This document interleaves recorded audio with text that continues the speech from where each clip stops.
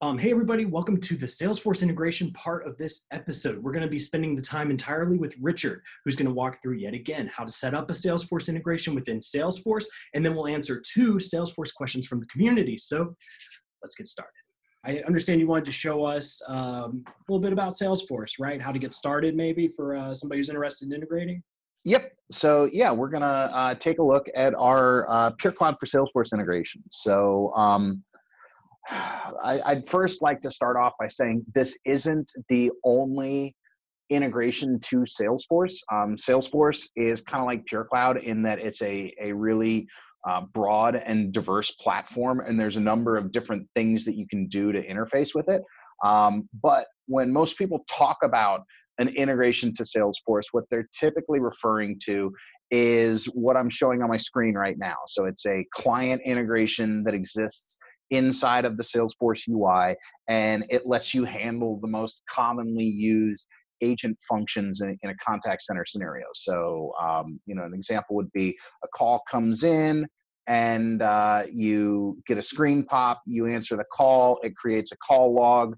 You change your status, you end the call, you go on break, you do all of those contact center agent type things. And you're doing all of that without leaving the Salesforce desktop. So we're taking all of the rich contextual information that we've gathered in Salesforce about our cases and our customers and their accounts and the things that they've bought and all of that stuff that Salesforce is really good at chronicling, and providing that as additional context for the interactions that you're handling. This is the most common thing that people think of when they think of a Salesforce integration. But I want to make sure that I'm clear that this is not the only thing that we do. We've got a lot of other touch points with the Salesforce platform. So, just saying an integration to Salesforce is a very broad topic, and we're going to talk about one very narrow slice of that with PureCloud for Salesforce. So we're going to start from our listing on the Salesforce App Exchange. So this is Salesforce's app marketplace. If you want to run this integration inside your Salesforce organization, you need to start here. You're going to click on this link that says Get It Now. When you do that, it's going to ask you to install a managed package in your Salesforce organization. You're going to agree to that. You're going to follow the instructions that we have on the Resource Center, and walk your way through that installation. Once that happens, you'll wind up on a screen that looks like this. And this is where we go and we configure the settings in the managed package. So we lay down a couple call centers by default. And a call center is a grouping of configurations that are then applied to groups of users inside of Salesforce. One thing that's really important to understand is that there is a one-to-one relationship between a user in Salesforce and a call center. So my agent is going to be assigned to a particular call center. So my user, Richard Schott, in my developer org is assigned to this PureCloud for Salesforce Lightning call center. If I have another agent in my organization that needs a different set of configurations, I can create another call center and I can assign that user to that. So both of us are in the same Salesforce organization. We're using the same client, but we're getting different behaviors out of it based on our association with these call centers. So when we install the package, we've got a couple of them, a couple of call centers that we have by default, but you can create basically as many as you like. And then you're going to pick the one that you want to configure. So in this case, I'm going to look at the one that I'm actually assigned to. So I'm going to select PureCloud for Salesforce Lightning. When I do, now I get a UI that shows me all of my configuration options. So this is where I govern most of the behaviors of my client and how it interacts with Salesforce. So I've got settings around whether I'm going to be using SSO, whether I'm going to be using a dedicated login window. I've got navigation behaviors. I say whether I'm using call logging. I talk about whether I'm going to embed my interaction window, whether I can do workspace transfers, which is a really cool feature that I'll touch on briefly, because I think it's one of the more useful features that we have in the whole Salesforce integration. we've got the ability to do omni-channel status sync. So Salesforce has their own concept of work distribution that they call Salesforce omni-channel. We're able to play very nicely with that, keeping statuses in PureCloud in sync with Salesforce omni-channel. I don't have that set up, so I'm not going to demo that today, but it is a helpful one to know that it exists. But I think the most commonly used features are these couple down at the bottom. So the first is our activity field mapping. So if we're using the enable call logging, then what we're doing is every time that a call is either received or made by my user in PureCloud, when I'm using the Salesforce integration, we create an activity record. So that's saved inside of Salesforce as a task, and I'm going to go show what those look like in a little bit. But this activity field mapping is what defines what are we writing into that task. So we've got some things that are written into these tasks by default and other things that I can customize. So call duration, wrap up code, conversation ID, and after call time are all mapped by default. Some of these other things that are in here, like chat transcript, this is actually a custom field that I've created on my task, and it's called PureCloud Chat Transcript. And then I'm writing a reference link from PureCloud into that field in Salesforce. And that's generally how this whole section should be read. So I've got my interaction attributes in PureCloud, and the interaction attributes that we support are all documented on the Resource Center. So there's specifically an article about interaction attributes. If there's questions about setting this up, I recommend just giving that article a quick review, and it should help you out with all of this. But what we do is we go through and we add a new interaction attribute. So in this case, I want to get some custom participant data. So I'm going to look at participant, and I'm looking for an attribute called foo. And now I need to pick a place to map that to. And this actually goes and looks at the task record type and says, what do I want to map this to? So these can be any of your custom fields. These can be any of the standard fields. You just pick, the information that you want on the interaction, and then say, where do you want it to go to on the task record? And that's all there is to setting up the custom call logging. So it becomes pretty quick and easy to configure your way into taking all of the information that you want to collect in PureCloud and then mapping that to a place in Salesforce.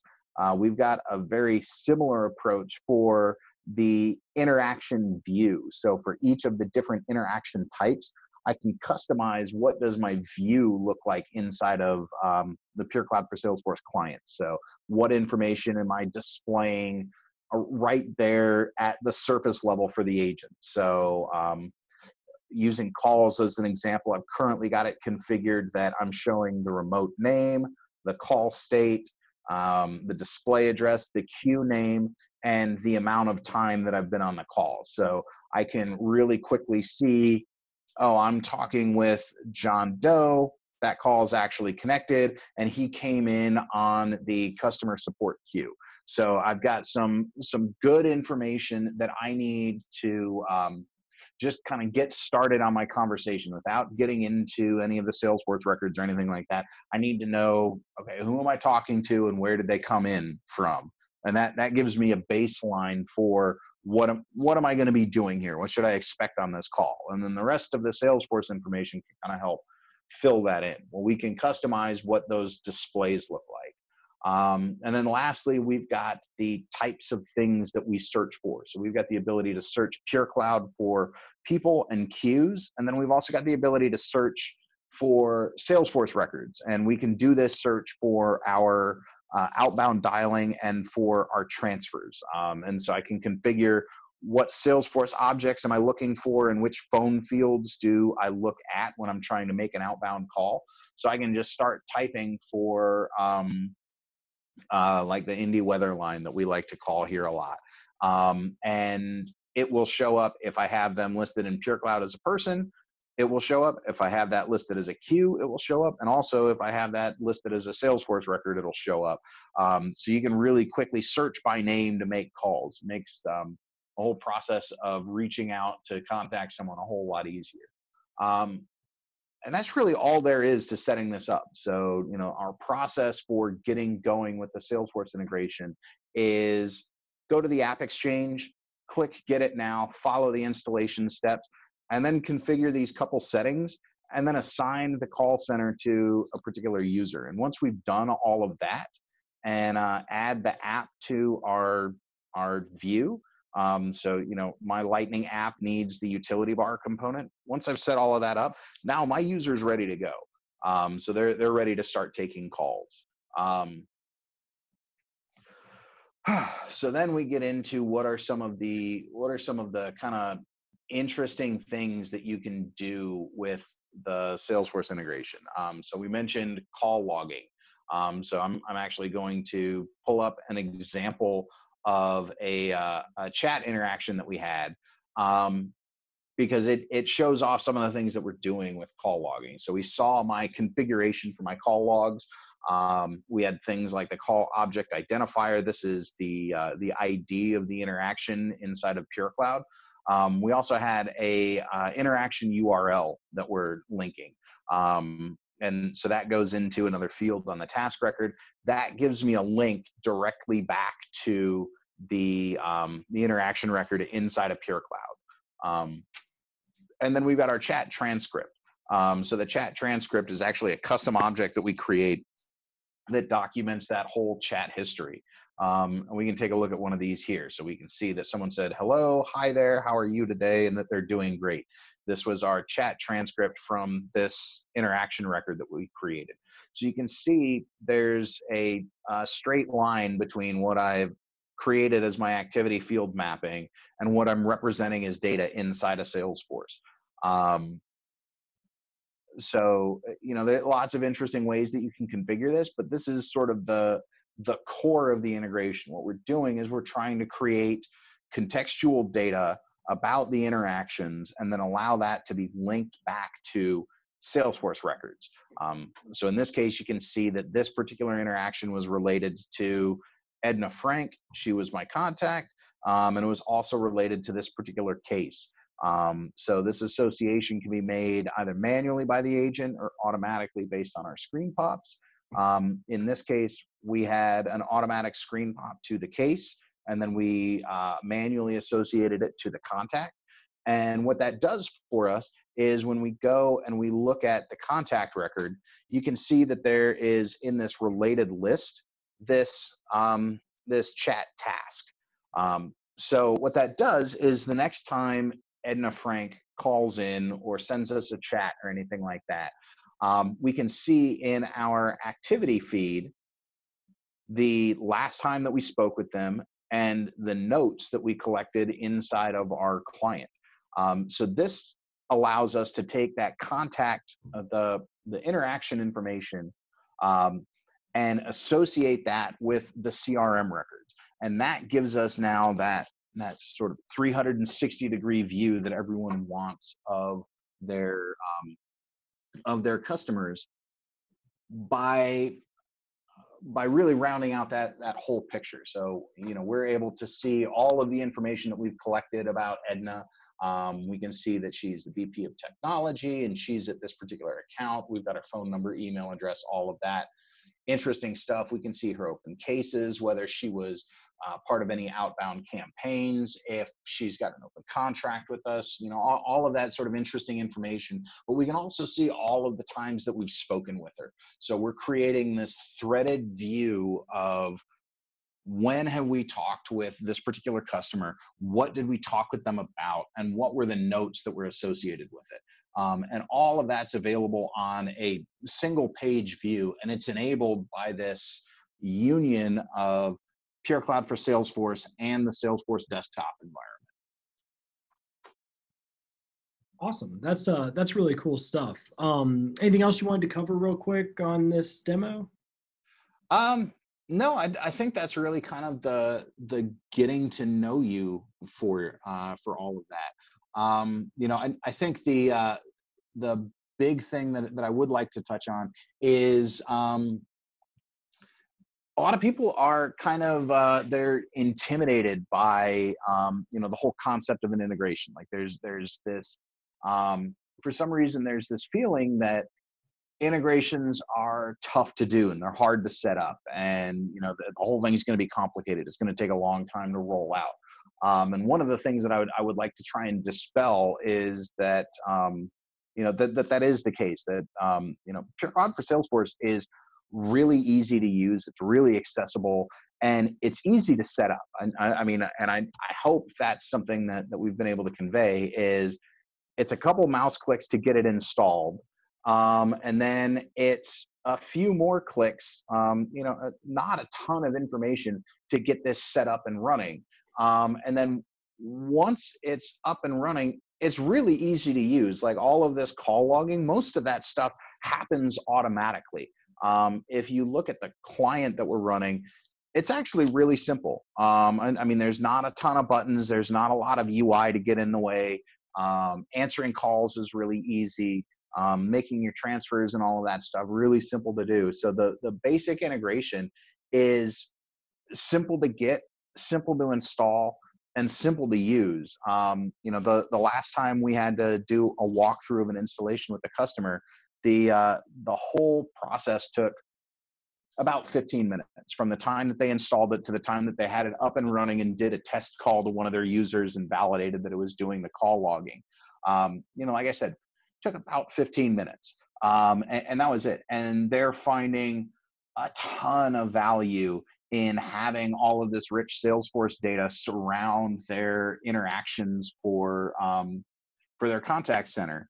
And we were able to set all of that up in just a matter of minutes. So, you know, I really want people to understand this is, it's quick and easy and generally accessible to most users. Awesome. Well, I think this was a great introduction. And, you know, from the Q&A show's perspective, you know, when it comes to a topic like Salesforce, I think you alluded to it earlier, it's a really deep well. There's tons of stuff to talk about. And so this was just our, you know, first shot at trying to give our viewers some knowledge. So if, you know, Richard hit on something that you'd like to see more info on, like the omni-channel sync that he mentioned, or something else, please write into the show, QAshow@genesys.com, and let us know what topics you're interested in, and we'll try to get Richard back in. That'd be great. All right, awesome. Richard, anything else you want to add before we hop in the community and answer some questions? Just so one thing that I think would be helpful is, you know, we did mention that that integrations, particularly with something like Salesforce, are a really broad topic.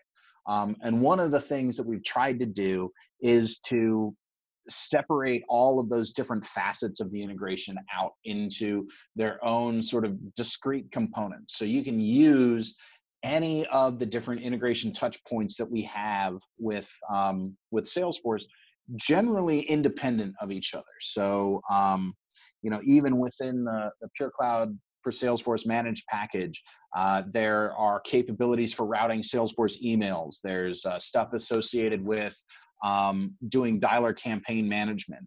We've got our data actions that are integrating the PureCloud IVR with the Salesforce REST API. There's an integration with our external contact service that brings Salesforce information into PureCloud. Each of those things is pretty well firewalled and is its own separate thing. So what you're able to do is you're able to go through and derive value from each of them separately. So you can go and set up data actions and get all of the value of data enabling your IVR. And that is its own separate project. Its installation is separate. Its management is separate. The way you leverage all of that data is kind of separate. And you can get a bunch of value out of just that. And so it becomes sort of its own discrete IT project to implement that. Installing PureCloud for Salesforce and running the client is its own thing. Setting up email routing for Salesforce emails is its own thing. And you can attack each one kind of independently. So, you know, I would I would highly encourage people to go and experiment with these things because, installing PureCloud for Salesforce, it becomes exponentially more valuable when you have all of those other integration pieces together, but it delivers value on its own. And so, I would highly encourage people who are interested, set up for the trial of it, spend the 15 minutes to get it configured, and use it, experiment with it, figure out if it's going to work for you. And then as another project, layer on data actions, and then look at, okay, do we want to route Salesforce emails? And then do we want to get into outbound dialing, and attack each of them separately? And, don't be afraid to tinker with it, because each one of them is approachable. The configuration effort is generally the same on each of them. But they all just sort of layer on top of each other. So you wind up getting more and more value the more of the integration pieces that you use. Awesome. Well, yeah, thanks for that summary wrap up. And let's go ahead and head into the community and answer some questions. This first question comes to us from Mohammed. Mohammed wanted to know about an option to sync PureCloud data to Salesforce. He writes, "Hello there.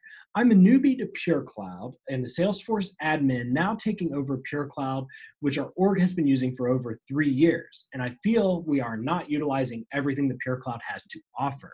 We use Salesforce Lightning and Service Cloud to log all calls as cases. I have 3 questions below that I'm hoping someone can please give me some advice for. Richard, you and I have talked, and you definitely want to weigh in on questions 1 and 3. So let's go ahead and get started with the first one. Mohammed continues, I have followed map interaction attributes to Salesforce activity fields article and have created custom activity string fields in Salesforce. And have configured PureCloud apps client setting by mapping all the activity fields with interaction attributes. See the screenshot below. I have added these fields on the page layout. Whenever a case is created, it doesn't seem to be synchronizing interaction. What could I be doing wrong? Do I need to set up a workflow or process builder for it to trigger? Richard, what do you think? Any advice for Mohammed? So there are a couple different ways to go about this. And one of the things that I'm really keying on in what he's asking is the fact that there are cases and then the standard activity records that we create as part of the PureCloud for Salesforce integration. So we're writing all of our information to those activity records, and we're doing that on an ongoing basis. And the timing of that is kind of important, and I think is going to be helpful in this question. So as soon as the call comes in, we initially create an activity record, and we write as much information as we know about the interaction to the activity record at that point. But there may be other things like the wrap-up code or the handle time or the after-call work time that we have to write along later. Also the notes and things like that, none of those exist right when the call comes in. So as the call comes in, we create that activity record. If you're using that as the point where you've got some automation to try and carry information from the activity record to your case object, you may run into some problems there. What would be a better solution would be to try and trigger on one of those fields that is going to happen later, either on the disposition of the call, or ideally several minutes after the last save of the interaction or of the activity record. The other thing that you can do is run something like in process builder, or potentially a scheduled job that runs inside of Salesforce to migrate information off of the activity record up to the case record, and have that run on a schedule that happens sometimes after the interaction disconnects. The other option that you have is to use referential links or formula links that say this field on my case equals the value that's on the most recent activity record. Especially if there's a one-to-one mapping between calls and cases. You can get away with that pretty easily. So that instead of even needing to copy information over, it's a referred link. So it will be updated every time the activity record is updated. So if it ever changes at some later date, that will also flow back through to the case. So there's a couple ways that you can approach that one. But I think the big thing is trying to get away from that very busy time when we first create the activity record, right? When the call comes in and we're filling out a whole bunch of data. If you have automation that's keying off of that, there may be fields that don't exist and aren't populated yet. And so that may be why you're having issues syncing things back up to that case object. Cool. Let's go ahead and do question number 3 real quick. I would like to know if there is any possibility of synchronizing or pulling agent performance and agent summary reports from PureCloud to Salesforce. I'm planning to show number of hours an agent was on queue, calls received, call direction with customer information together. Has anyone set up anything? Thanks so much. What do you think, Richard? So yeah, and this is probably going to be a theme in most of my answers. There's really sort of 2 ways that you can go about this. So one, our call logs are writing to that standard Salesforce task record. And we write a bunch of information over to there, including the call duration and wrap up time and all of that information. That all rolls up directly into the Salesforce reporting platform. So Salesforce has a lot of sophisticated tooling to be able to report on Salesforce objects, and that includes their task records. So they actually have out-of-the-box reports that are things like my calls today, my calls this week, all calls today. So those are some of the standard reports that are out there, and you can actually modify those to pull those task records based on any number of criteria that are in there. There's also some interesting ways to do faceting within the Salesforce report. So you can say that you want to summarize all of that information based on the related object information. So you can say, how much time have I spent talking to a particular account, or how much time have I spent on a particular case, or how much time on average have I spent on calls related to cases. So there's a lot of interesting information that exists inside the Salesforce platform and is actually enriched by that contextual data inside of Salesforce. So being able to say, how much time am I spending per business activity is a little different than saying, how much time was I spending on queue, or how much time was I spending on an average interaction.